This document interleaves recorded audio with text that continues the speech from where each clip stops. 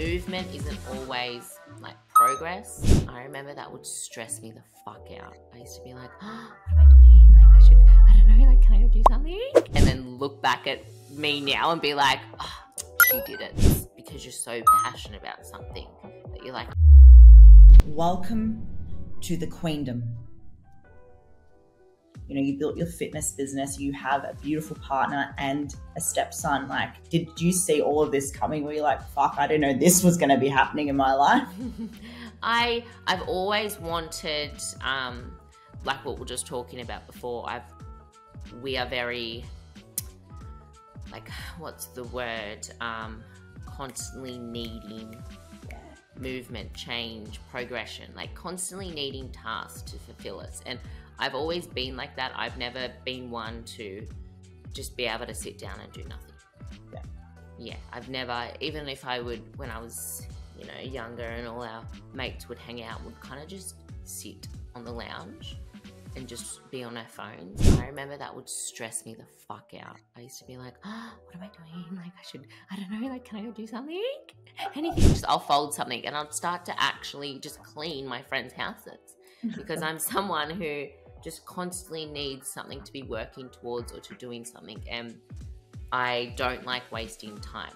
But I've been able to understand that movement isn't always like progress. So I used to try to keep myself occupied all the time, and I have definitely learned to slow down and start to move with more of a purpose. And yeah, like I've always wanted to own my own business and have a family. And it's great. It's stressful. It is so stressful and you have to be prepared for that. But it's great. And it's everything that I have ever wanted. I have been thrown a few business hurdles within the past 2 years, I would say. There's been a project that I've been working on for 2 years, and it's probably been the most stressful experience of my entire life. And I'm so excited to be out of it, right? And then look back at me now and be like, oh, she did it, but I'm still going through it, and that's just a part of business. Are you allowed to share what that is? Have you shared about it? No, I haven't.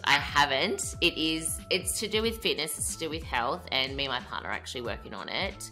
And we are dealing with developers, and it's just been all over the place, and we actually lost a lot of money because of like development side and just being fucked around really. So we've been really scared to make the next step, but it's something that I literally said to my partner last night.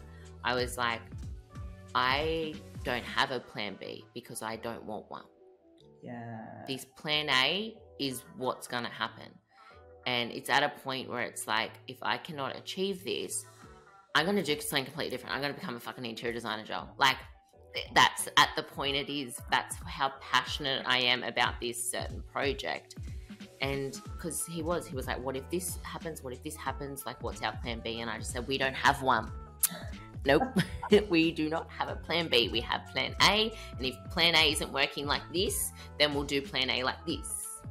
And that's something that I've always been like, I kind of get very passionate about something, and I've just learned to make it fucking work. Hey guys, real quick. Have you ever been stressed out or stuck on a problem you just can't seem to figure out, and then a friend or a mentor comes along with like a fresh perspective and shows you a solution that completely changes the game for you? I'm smiling right now as I say this because I know I've had a ton of these moments while building my businesses and remembering back to all the people I have been helped by, which gets me so excited. So I want to pass on the information here and give you guys a favor to build this Queendom community. You know, whatever platform you are listening on, I encourage you to hit that subscribe button and tune in every Wednesday, because you just never know when you will hear that special something that completely changes the game for you. And when it happens, make sure you leave behind 5 stars so we know our efforts are making an impact. I love you guys. Let's get back into it. Find that could be, my partner's the same, by the way, and there's always you know, if this doesn't work, let's do something else. And maybe you and I are so similar in that sense, where when we do move with purpose and when we set our mind to that one thing, it's like, guys, watch out, because I'm not going to let anything back down from me achieving what I really want. So you've always had this driving force within you. Did you ever get pulled aside by someone that ever like noticed that about you? Because I think it's a power that you have. Definitely is a power. I've definitely been told that it's not a good trait many times, and so that can be really hard, in the sense where people make it out that you're someone who you're so narrow-minded, where you're not open for other opportunities, or you don't like to listen to people. But it's hard when you have a passion and you have a feeling and you're so like, this is what I want. And even for my partner, for example, he's someone who he would be like, yeah, but what if this doesn't work? Like he's a realist. He is a realist. He works in the mines. Like he's his own business before as well. But he's just a damn right realist. So he'll be like, if this doesn't work, we'll have to do this. And I'm like, no, but this is what I've envisioned. This is what I've manifested. And he's like, yeah, but manifest? He's like, what do you mean? He's like, no, what if it doesn't work? And I'm like, it will. He's like, how do you know? I'm like, I'm manifesting it. So like, I'm like, I've envisioned it. It's on my vision board. So I definitely can be like that. And it can be hard when people don't really understand that it's you not agreeing with them, or you not wanting to listen to their way. It's because you're so passionate about something that you're like, okay, your way isn't wrong. My way isn't right. There is no wrong and right. This is just what I'm wanting. So we're near at the end of the episode. I know I don't want it to end either. And I love you guys so much for tuning in every week and coming to this journey with me. But the good news is it doesn't have to end here. If you've gotten value from today, I have something really special I want to share with you. Now, most people are very dedicated to learning from podcasts or books, but when it comes to taking the action required to make these ambitions come true, they retreat back to their comfort zone and listen to another podcast. But I know that there is a small group of queens listening right now that are hungry for more. You want complete freedom over how you spend your time and money, and you want to be able to do it from anywhere in the world. I understand you. I was you. And now I have complete freedom over my time, location, and money. And I did it all with my social media blueprint. And if you are part of the group that takes action towards your dream life, I have included an exclusive link for you to jump on board below at 50% off.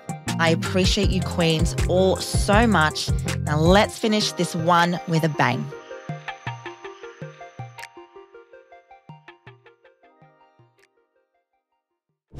But I find, and I say this to a lot of my clients and anyone listening, there's these 1% of people, and they're the entrepreneurs, and they're the people that like they have a vision and they know within their heart and soul and gut, like while other people may put on a bit of a, it may not work out, or you may be crazy, or hey, like it's all well and good to have these big audacious dreams, but you're the type of person that when it actually fucking happens, you're going to turn around and go like, I just stuck to my intuition and gut.